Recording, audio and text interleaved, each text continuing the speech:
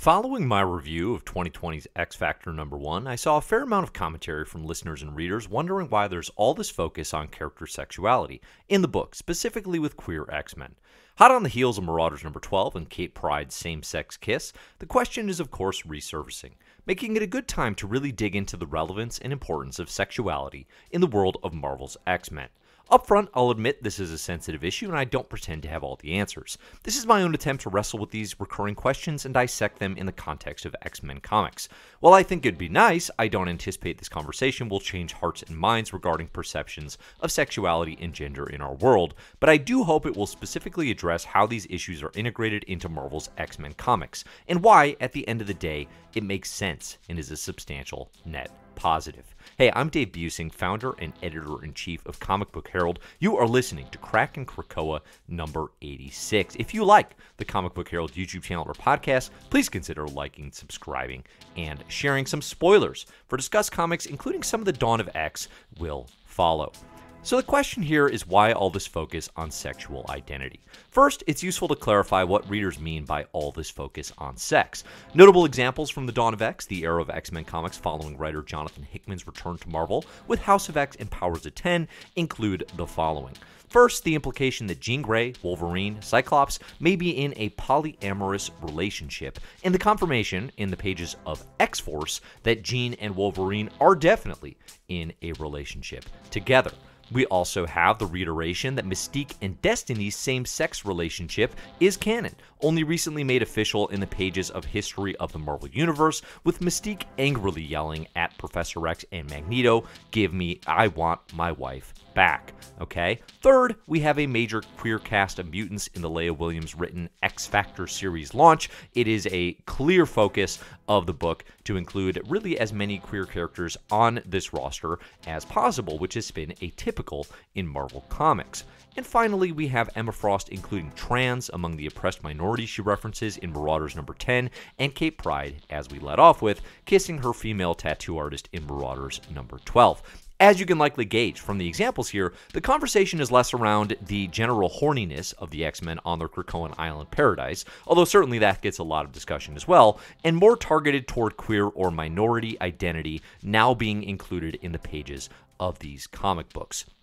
The fact of the matter is that members of the LGBTQIA+ community in particular have been long withheld from X-Men comics and Marvel comics. Historical reasons to avoid making queer relationships explicit are due to societal pressure, and for Marvel comics specifically, due to editorial pressure. According to an article on Prism Comics during Jim Shooter's late 70s and the 1987 tenure as Marvel's editor-in-chief, there was an alleged no gays in the Marvel Universe policy. This can partially be assumed to reflect the desire to follow the Comics Code Authority, shown here, the Red Scare McCarthyist propaganda directive that arose out of Frederick Wortham's Seduction of the Innocent way back in 1954. According to History.com, it wasn't until 1989 when the code would allow for an openly gay character in Marvel or DC superhero comic books. There are creators who work in characters coded as gay prior. J.M. DeMatteis's work with Arnold Roth in the pages of Captain America comes to mind. But Marvel's North Star was the first to come out as openly gay in 1992's Alpha Flight number 106, a momentous declaration that was then largely ignored for years after the fact, including a standalone North Star miniseries, where the fact that he has come out as their first openly gay character is hardly even mentioned. Even after this, equating queerness with sexual perversion persisted, as Marvel has often labeled any books featuring actual queer characters as adult or for mature audiences only. This was the case in 2002 when Marvel announced the Rawhide Kid would come out as gay in a Marvel Max comic. Following this announcement, in a far from perfect appearance on Crossfire in 2002 with host Tucker Carlson, for real, the strongest argument Stan Lee could muster was the following Seinfeldian point. Let me just mention that Marvel Comics, we are entertainers, and we do books for everybody, and the characters in our books represent everybody. In the X-Men, we have characters from all nationalities. We have both sexes. I didn't write this book. I only learned about it yesterday, but I think it's fine. Among us today, there are gay people. We have one gay hero. There's nothing wrong with that. I'm sure there are gay heroes who exist. Fear of accepting queer characters on the page is historically met with cowardice, to the everlasting failure of Marvel and the industry at large. Even the aforementioned Rawhide Kids coming out party, and I don't want to oversell the importance of that book because it's very bad, was walked back only a few years later. That's very recent history, and it's far from the progressive, uncompromisingly agenda-driven radical Marvel gets painted as by some of the angrier voices in this conversation. The last decade has decidedly improved on this deeply unbalanced past, from the first same-sex wedding in the pages of Astonishing X-Men number 51 in 2012, to the very recent 2020 wedding of Wiccan and Hulkling in Empire Avengers Aftermath, a very fun, good issue. Still, I think it's crucial to acknowledge Marvel's playing catch-up after decades of failure to represent queer communities, and there's still plenty of work to be done. Historically, the X-Men exist as a representation of oppressed minority groups across the board, born to a degree out of the civil rights movement of the 60s, and growing in scope and scale since. The mutant metaphor is flexible, and the perspective you bring from your own life can often shape what you're going to get out of a story. When you feel your own oppression in these stories, that is true for you as a reader. Pretending that's not true just means that's not a part of your perspective. And it's okay to miss things. I miss elements of comics all the time. Listening to other voices, though, can help expand that awareness, right? It can help you understand elements and ideas behind the work that were not there previously for you in your read of the comic book. Again, X-Men is particularly well suited to metaphorically capture struggles for equality with a group of mutants sworn to protect mankind, even those who fear and hate them. As Sarah Sentry puts it in a sci-fi.com article, this franchise is a rarity in how consistently it is focused on highlighting the fallacy of bigotry as a major obstacle in its characters' lives and portraying all forms of intolerance as deeply wrong. That is what has drawn such a wide audience to X-Men, and it is what makes it stand out for so many readers. Outsiders have always flocked to this concept, and for very obvious reason. It definitely stands out. It's a core part of the X-Men's central thesis. They are protecting the world that fears and hates them, even with that, okay? One of the clearest examples of the X-Men standing in for real-world minorities comes in 1982's Marvel original graphic novel number 5, God Loves, Man Kills, by Chris Claremont and Brent Anderson. In God Loves, Man Kills, Christian evangelical preacher William Stryker launches a massive religious movement centered around his absolute hatred of mutants. The combination of religion-fueled intolerance and a congregation full of protesting humans with signs like Go Home Beauty makes for a distinct, all-too-familiar connection to real-world bigotry. X-Men comics have varied in their approach to tackling these issues since, but the modernization of X-Men as a metaphor for oppressed minority is firmly cemented in the Marvel canon. And to be clear, this predates God Loves, Man Kills, okay? You can look back at the Stan and Jack era of Silver Age X-Men and find these ideas, although not cemented perhaps as clearly or as consistently. In recent years, the mutant metaphor has more deliberately extended to LGBTQIA+ communities. One of the most frequent talking points lately is how modern depictions of known characters' sexuality may differ or seemingly run counter to their comics history. We saw this a lot with Iceman over the past 5 years, when writer Brian Michael Bendis revealed, in classic comics fashion through time travel and mind reading, that Bobby Drake has been suppressing his gay sexuality. A thing that gets lost in a Marvel character coming out as queer later in their life is the idea that unless they were out and proud in the shared history of these properties prior to this point, the new direction simply doesn't match up. But even in reality, this is simply untrue. When discussing Iceman's sexuality, writer Anthony Gramuglia says, "That rings true for a deeply suppressed gay man. A person suppressing their sexuality that intensely would appear to everyone else like an average straight person because that's the role they're convincing themselves they occupy. They aren't just trying to fool everyone around them, they're trying to fool themselves." And I think if we look around to circumstances and perspectives, we can sort of, imagine and definitely perceive that this is a reality for people in our world. It's not the same thing, but I'd also note that as comics fans, we're accustomed to big, bold, new changes that present the possibility for new stories. We accept these things in readers constantly. They are what keep a decades-running universe occasionally fresh. Just look at Moira X. Prior to Hickman's X-Men, Moira McTaggart was a human ally to mutant kind and one-time love interest of Charles Xavier. Now, she's a mutant, replaying lifelines and the single most compelling concept in superhero comics, at least if you ask me. There's a conservative type of reader who rejects these changes in favor of, staying true to the good old days. But for me, these are the ideas and new angles I live for. These are why superhero comics remain exciting. With Iceman, I'd argue the character as a gay man works best when understanding him as a closeted individual trying to pass, rather than retroactively arguing these were the intentions of the creators. Because for all their positive contributions to social justice, Stan Lee and Jack Kirby, I don't believe, created Bobby Drake with the intention to show he was gay. If you're interested more in retroactively examining the character's history for clues that are there, I'd recommend the Out Cold series of essays on shelfdust.com, which I will include among the many sources that I have gathered while I've been digging into this topic and really exploring sexuality in X-Men comics. In the more recent example of Kate Pryde in The Dawn of X, there's a long history of bisexual subtext that is unquestionably part of the creator's intent. From an interview with Chris Claremont on Jay and Miles Explain the X-Men, with Kitty, the basic idea was while she dated lots of people when she was an adolescent, the primal love of her life has always been Rachel. That's actually part of the creator's intent he never quite made explicit. I don't think this is Claremont retroactively trying to pull a J.K. Rowling either. Again, from Sarah's entry on sci-fi.com. Well into the 80s, more and more queer subtext was played out on the pages. Illyana Rasputin and Kitty Pryde wrestling with each other in bed. Storm and Yukio's fling. Mystique and Destiny appearing only in tangent to one another. Northstar's lack of interest in women. Rachel Summers in her entirety. There was a lot of implied queerness in Claremont's X-Men run. The young Kitty Pryde joins the X-Men as a young teenager in Uncanny X-Men number 129, a comic with the release date of January 1980 and a story that kickstarts the official Dark Phoenix saga. Kitty would go on to become a central POV character in the X-Men's Claremont-verse, bridging the gaps between X-Men, New Mutants, and Excalibur more than any other character in the X-Men world. Kitty's journey, again starting as a 14-year-old mutant coming to terms with her powers, is very much about finding her place and understanding the Jewish mutant woman she is becoming over time, right? We see Kitty's development more so than we see practically anyone in X-Men because we start with her right at the beginning, right as she's coming in to her mutant abilities. This extends to her sexuality as well, as it does for so many in their formative adolescent years. The most prominent and permitted example is Kitty's flirtation with Peter Rasputin, Colossus, a character she's had romantic ties to as recently as 2018's fake-out wedding issue in X-Men Gold.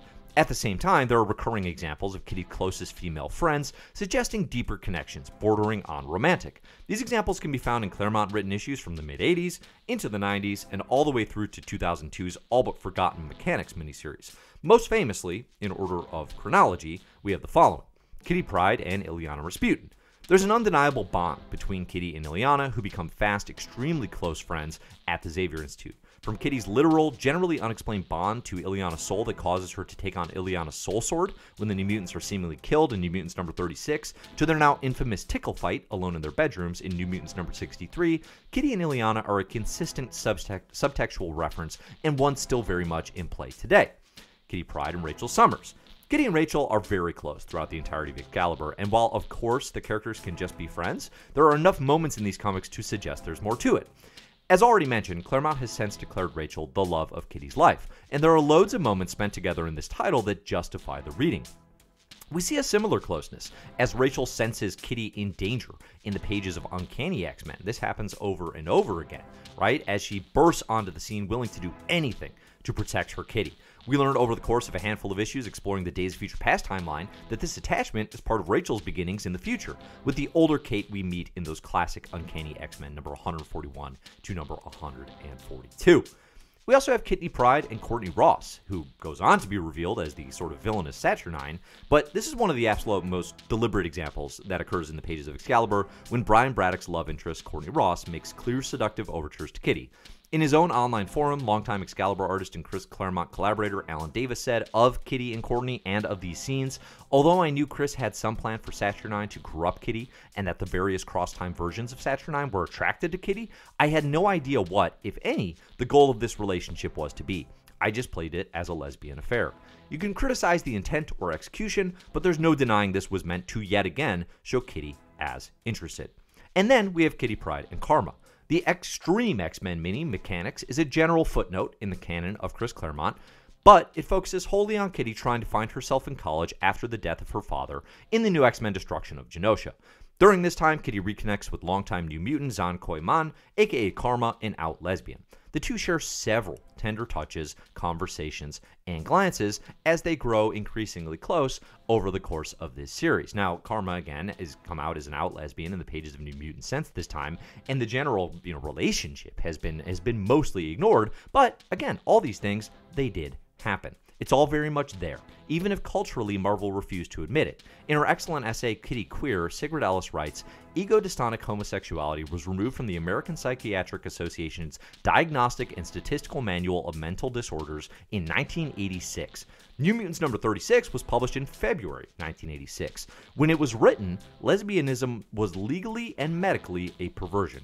Chris Claremont and Bill Sienkiewicz, the writer and artist of New Mutants at the time, could not say that Illyana came to the rescue of her sometime girlfriend Kitty, who had been defeated by a demon with a penchant for classic bondage porn.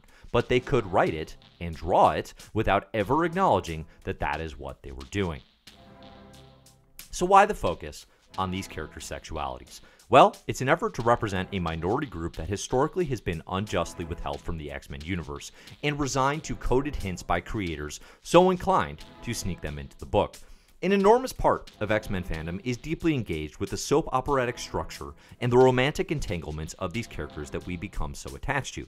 The part that's easy to take for granted is that historically, most of these plotlines, for example Rogue and Gambit in a cyclical will they won't they, are standard heteronormative relationships. In the gazillion variations on Rogue and Gambit's romance, I've never seen anyone ask, why does their sexuality matter? It's taken for granted that this is quote-unquote normal and simply how stories are done.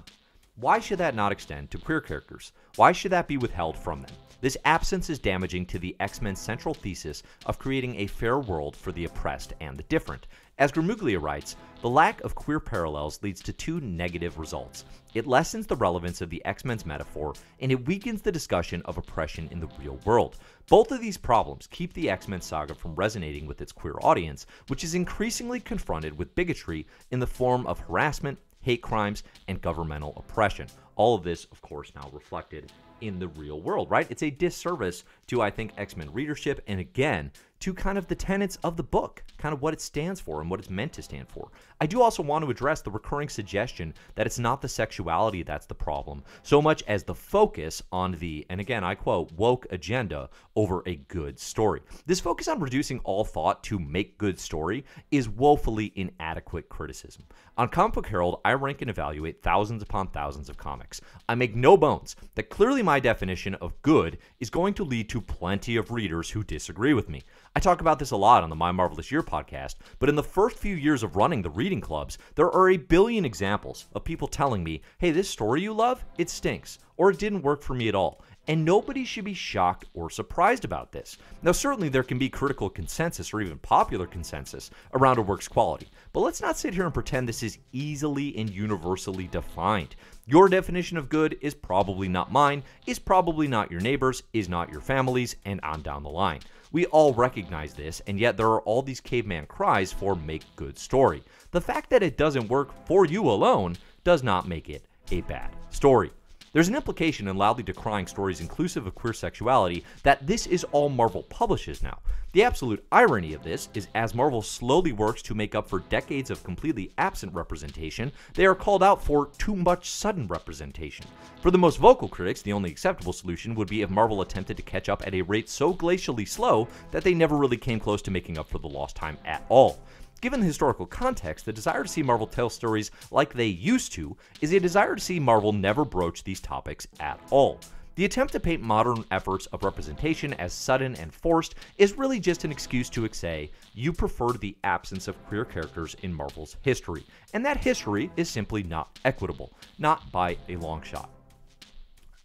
When a great many of the comics you don't like have a perceived agenda of diversity, it's worth examining those common threads and really considering whether you're open to new perspectives. Why do these editions stand out so much as a reader? As an example, Leah Williams, David Baldeón, and the creative team's X Factor #1 is a highly engaging first issue, exploring aspects of life on Krakoa, the Five, resurrection protocols, and several characters we haven't seen much of in the Dawn of X. You can talk about this issue extensively, and I did in my review, without focusing extensively on the queer relationships.